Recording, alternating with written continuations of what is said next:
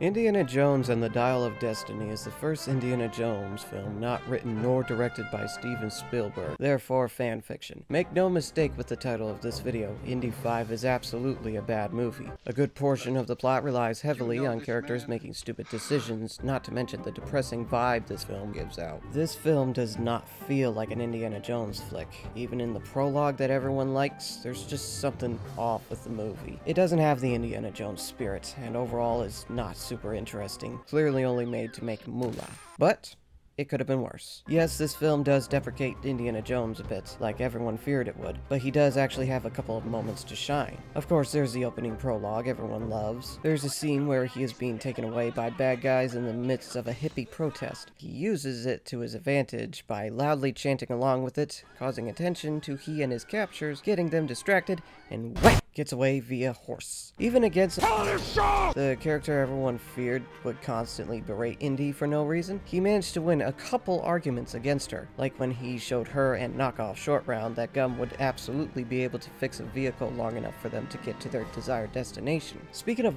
she's not the worst thing in the world. She does make fun of Indy a couple times, but admittedly it is earlier in the film where she's shown to be a flawed person herself, wanting to sell artifacts for money and shit. Honestly, the worst thing about her is that she's quirky. And by that, I mean modern Hollywood's definition of quirky. Where all the character does is say silly sounding stuff. No charisma, no personality, not even any real punchlines to potential jokes. Just nonsense. I refuse to re-record my lines. Which is still bad, but I've seen worse. Oh look, a pen! Cool! She's not even the worst character in the movie. That credit goes to what's his name. I don't even remember why he's in the movie, he's just sort of there. That being said, this movie does humiliate Indy a few times. In spite having an awesome prologue, the film follows it up with Indy literally banging on his neighbor's door in his underwear to tell them to turn down that noisy music. When the film's call to adventure starts, he reacts by calling the police in a very cowardly manner. There's a scene where he gets covered by a bunch of bugs and he freaks out over it, even though literally the first scene in the first movie establishes that he's not at all bothered by big scary bugs. The moment in the film that stood out to me the most was a scene on the boat where Indy and his crew of boat buddies are captured by the bad guys. They want Indy to read to them this ancient language to where the forbidden artifact is,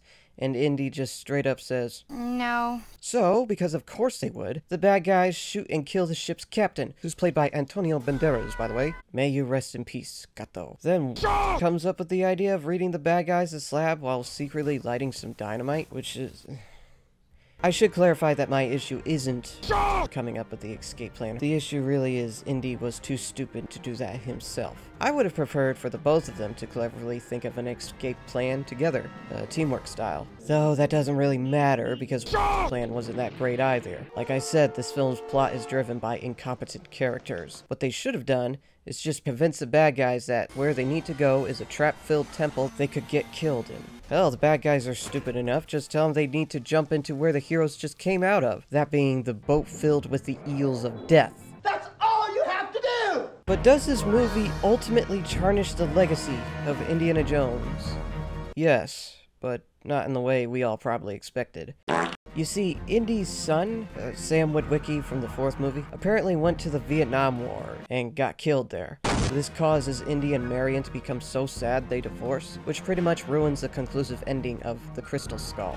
However, the film ends, spoilers by the way, the film ends with bringing Marion back into his life. So Indy does actually get a happy ending, even if it should have just stayed that way in the first place. And yes, they do go back in time, but the film doesn't become full stupid and make them constantly time jump to different periods of time. They only go to the Battle of Rome, stay there for a little bit, and then the film itself time skips them right out of there. And the rest of the movie feels so dead inside that you honestly wish they went to more locations. Ultimately, this movie, though probably will kill the franchise due to no money, is not the Indy legacy tarnisher we all feared it would be. It was close in several areas, but no cigar.